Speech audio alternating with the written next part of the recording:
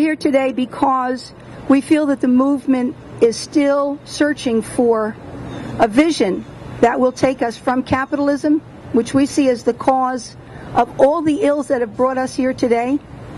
All single issues are now being united, and as someone's saying, connecting the dots to see that it's actually an economic system that's causing our problems. We can enumerate them, but we'd be here from now until next week. What we need to do is take an understanding that the system is causing the problems, and it's a system that we have to replace. And the question then becomes, replace with what? We feel that if a movement has a vision and a goal and an understanding of what needs to be moved towards, that the strategy will organically develop. The strategy, as we see it, probably will be a lot of independent candidates running for office for Congress.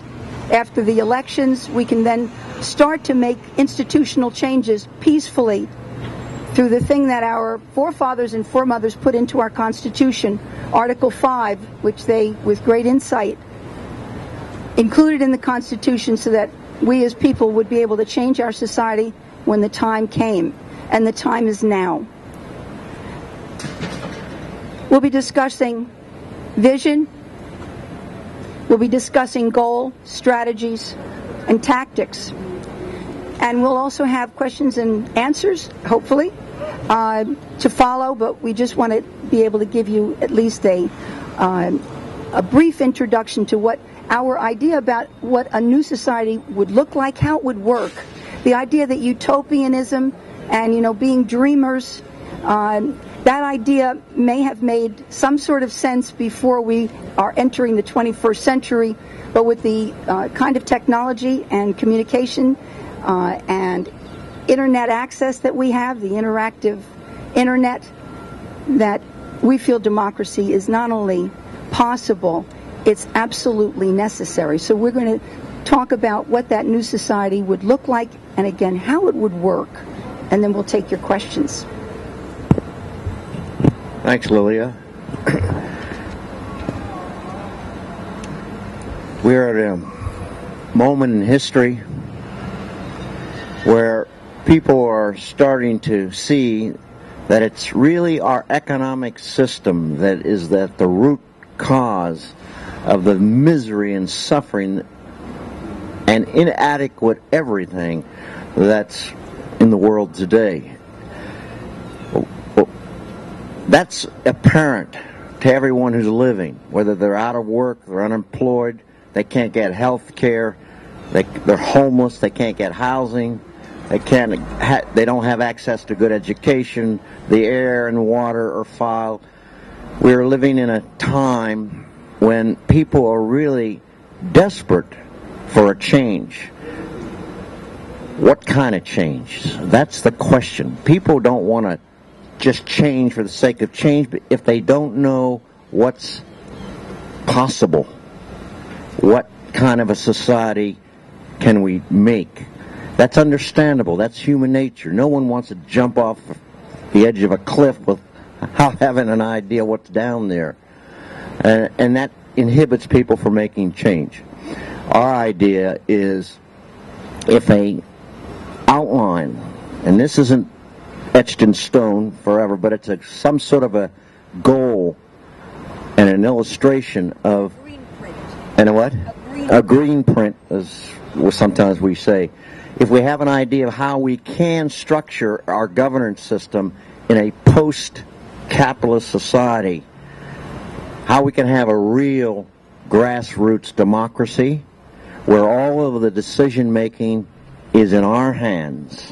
What we make, how we produce it, what kind of things, what kind of communities we want to live in, what kind of products do we want to have made for ourselves, that we make ourselves. And that is an idea that people want, I think, but no one's really kind of articulated it at this point. And that's what we're about. I represent a group called People for a New Society. Sometimes it's known as PFANS. PFANS. People for a New Society. We have a website you can go to. And this is these charts up here are just a basic graphic illustration of how we may organize ourselves as workers, the 99 percenters, into managing our own economy, running our own economy, and trying to create the kind of world we want. Us. We are the working class, and no matter what station in the wage system you may occupy right now, you might consider yourself middle class, or upper middle class, or lower middle class, or the working poor, whatever. If you have to sell your labor power to any owner, and you don't own the means of production, and you receive a wage, salary, or commission, you are a worker. The highest paid baseball player, he's still a worker because he's producing more wealth for his team owner than he receives in salary, even though he might be making $5 million. So this idea is we, the workers, we, the working class, can manage our own affairs. We don't need a hierarchy. We don't need senators and presidents and so on and corporate leaders, any kind of hierarchical structure. We don't need to have that to manage our own affairs. We get up every morning, every day, and we go out and we make this city run. We make this country run. We run the factories.